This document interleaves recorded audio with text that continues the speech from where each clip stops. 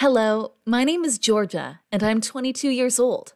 Were your friends ever envious of you? I live in one of the sunniest cities in America, Los Angeles, and I have always been the center of attention. But I have a problem. Everybody considers me a foolish beauty. When I was little, it was normal for me that everyone who saw me admired my appearance. No matter what I said or did, grown-ups just always repeated, "Oh, how cute you are." Sometimes I even took advantage of it, asked strangers to buy me an ice cream, or took other boys' toys that I liked. But as I grew up, it started to strain me. I understood that my beauty is not really a gift, but a punishment. Nobody saw the real me. Everyone only saw my beautiful eyes, silky hair, and long legs. In despair, I even thought I was cursed, and I called this the princess curse. However, I didn't even imagine what awaited me in the future. In school, all the guys were crazy about me. Every one of them felt obliged to approach me or at least whistle at me when I passed by. This is so annoying, let me tell you. What else is she good for besides her appearance, they thought. The thing is, no matter how thoroughly I would study, crammed the books from cover to cover, I was still getting bad grades. I couldn't write anything properly. I didn't even see my mistakes. I didn't want to accept that I am a dummy, even though every exam proved it. However, the worst was still ahead. The fact that I couldn't get into university really affected me. My folks could not understand what was wrong with me, especially as they hired the best private teachers. Finally, they took me to a doctor, and it turned out that I have progressive dyslexia. Can you imagine? All this time I had a psychological disorder that did not allow me to study properly. For me, it manifests itself precisely in the fact that I don't see my mistakes pathologically. And every year, it's getting worse. I can mix up the letters in a word, and even if I reread it 30 times, I'll still fail to see it. It's a pity I found out about my dyslexia so late, but what could I do? I decided not to tell a single soul about my peculiarity. I didn't want to be gossiped about, but of course, my parents knew about that, as well as my best friend, Kate. I trusted her more than myself. Kate helped me so much. She supported me, said she would help me with everything I needed, and that I could always count on her. I was so lucky to have her. Still cannot understand how us two so different can remain best friends.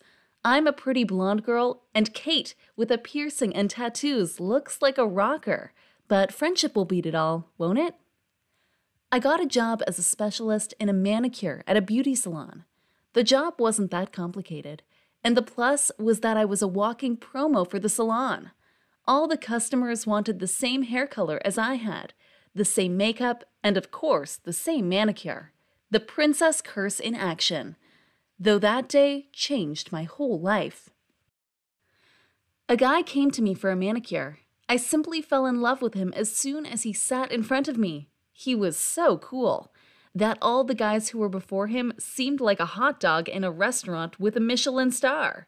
My knees started shaking, and I immediately realized that I would do anything for this guy. His name was Jaden, and he was the soloist in a rock band. All his body was covered with tattoos, and he needed to have all of his nails painted black for his concert. We talked for a while, and it seemed like he also had a crush on me. He proposed to exchange phone numbers, and I happily agreed. And later on, in the evening, he wrote to me by messenger. I answered him with a smile emoji because I was terrified of writing something wrong. On the next day, he phoned me and invited me to his concert. I jumped almost to the ceiling. I think even if I had to walk 100,000 miles over a stone road, I could manage to do this for him. Finally, I liked a guy who liked me and drove me crazy from the first seconds. But my happiness didn't last long. At the concert, I looked like a black sheep as I wasn't dressed like a rocker. Neither I had a single tattoo. And guess who met me there? Yes, Kate. I was so happy to see her. My friend was very surprised when she saw me at such a place. I told her about Jaden, and she simply couldn't believe that I knew the soloist personally. And then she kinda got upset, or it seemed to me. Turned out, Jaden played in a pretty famous band, and as I was more into pop music, I simply didn't know.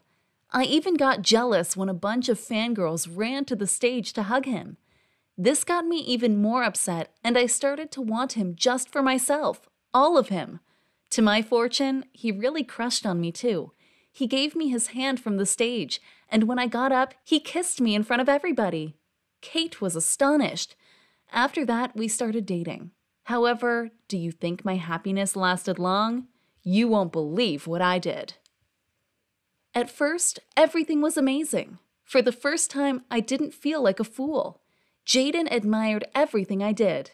It was important to him who I was and not how I looked. And also, this was my favorite thing. He was never worried that other guys were after me, as he himself was pretty popular among girls. Really, everything turned against me. Now I started to get jealous of him, and quite often. In the beginning, I liked his popularity, but later on, it started to annoy me. Jaden was calm about the fact that girls ran up to him on the streets and asked for an autograph on their belly or hips. One girl even asked him to sign on her chest, and he agreed. He reassured me that this is normal, that he had to maintain an image of a rock star, but I saw the girls' glances on him. In their eyes, I saw confusion. Why is this god hanging on with her? She's not for him. I felt like a tender sheep with an evil wolf. I shared my doubts with Kate, and she confirmed them. Kate said that my appearance didn't fit Jaden's, and this badly affected his image. She even mentioned that if we split up, it would be better for everyone. I didn't really understand what she meant. Meanwhile, Kate advised me to try and become a girl that Jaden would like. I quickly remembered that he was always a fan of the tattoo master Kat Von D. You won't believe it, but I have never seen her photo before. When I found Kat Von D on Instagram, I felt totally awful. I don't look like her at all. How could Jaden even love me? I thought. I started asking him what he would like to change in me, but he always answered that he liked me just as I was. I hardly believed those words. What a fool I was. And then this happened. Jaden wrote a song called 100 Tattoos on Your Body. I didn't understand the song very well, but he told me that the song was about love. All the girls around were screaming of the lyrics and said that it is the most romantic thing they ever heard. What is wrong with me? Was the question I kept asking myself. But one day at the cafe, when he went to the bathroom, there was Jaden's phone on the table. Messages started to pop up one after another on the messenger. Some fan was constantly writing to him. But I couldn't understand half of the words and got angry. But I decided not to tell him anything. I must act, I thought, and suddenly an idea came to me. The next day, Kate and I went to a tattoo salon. I took all my savings and decided to get 100 tattoos with the name Jaden, just like in his song. A crazy act, you would say. But I didn't care then. I believed that Jaden would be amazed by that, and then he would love me forever. Kate also assured me that this would be very romantic. My friend suggested getting a couple of tattoos also on my face, besides the body. Come on, Georgia, it will be super cool. He will surely appreciate such a gift, she said. But I thought it was a bit too much, so the tattoo master suggested me to get a henna tattoo on my face with his name. I wrote Jaden's name on a paper and asked Kate to double-check for any errors. She confirmed that everything was okay, and we handed the paper to the tattoo master. I requested her to write with fine traces and in cursive, so that would look tender and cool. The whole session took around 4 hours, and it didn't even hurt that much, as the needle was so thin that she didn't need to hit twice on the same spot. The master that did the tattoo was really professional and did everything pretty quick and fine. Wow, I couldn't believe it. There were exactly 100 tattoos with the name of my beloved one. I simply felt delightful. Jaden should have appreciated it for sure, 100%. My act was a declaration of my love. So I invited Jaden to my place for a romantic dinner. I dressed in a light tunic, put on a cat mask, and turned on his new song. He liked my game, but I told him that the best surprise was still ahead. We drank a little wine, and he hugged me. This is the moment of the surprise, I thought. So I took off the mask and got rid of the tunic. Jaden was shocked. He blushed, then turned white and pushed me away. "Who the hell is Jason?" he shouted with anger. I didn't understand what he meant, but he just left and slammed the door. I cried all night long. Turned out that because of my dyslexia, I failed to write his name correctly. Instead of Jaden, I wrote Jason. Kate lied to me.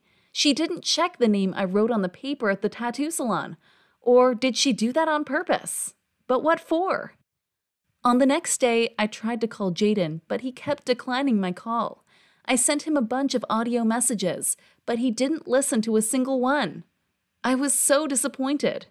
I phoned Kate and asked her to come over. I think she suspected the reason for my call, but there was no regret on her face. "You always got the best guys, but Jaden, this is too much. He is my dream. I would fly to Mars and go into the Marianas Trench for him, or to the crater of a volcano. But you are the one who got him. You don't deserve him." Kate set me up on purpose. I kicked her out of my house. I could hardly believe that she betrayed me because of jealousy. I won't be able to trust my friends anymore. Take a look at your friends. It's possible you also didn't realize that they were jealous of you. If you ever had something similar, write it down for me in the comments. Fortunately, I could remove the henna tattoo a couple of days later, but the other tattoos remained on my body, and I don't know what to do with them. I think I'll save some money and turn them into something else. Maybe some roses? Do you have any ideas? I would love to tell Jaden about my dyslexia, but I am so ashamed. Do you get it? Ashamed of saying the way I am? Besides, what if he doesn't even believe me? Jaden doesn't pick up the phone, doesn't listen to my audio messages, and doesn't answer on social networks. I have thought of going to his concert to meet with him and explain everything, but he may not even come up to me. I so want it all back. After all, I love him more than anything in the world. Look at how my body looks like now. I sent this story here hoping that Jaden or someone of his friends will see it and tell him about it. Honey, if you hear me, I love you and please forgive me. If this channel helps me to get my love back, I promise that I will change one of my tattoos into Dory Story. So please help me to share this story. Share it with friends. Click like and subscribe to this channel.